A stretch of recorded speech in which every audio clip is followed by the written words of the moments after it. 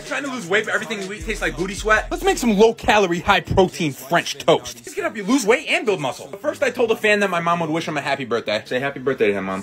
Happy birthday, Drew P. Balls. Get a couple slices of 40 cal bread, your egg whites, your cinnamon, a little bit of sweetener, mix, grab your chopsticks, flip them around, and put it on the pan. Oh my goodness! This whole plate of French toast is 395 calories and 50 grams of protein. Mom, what do you think of that?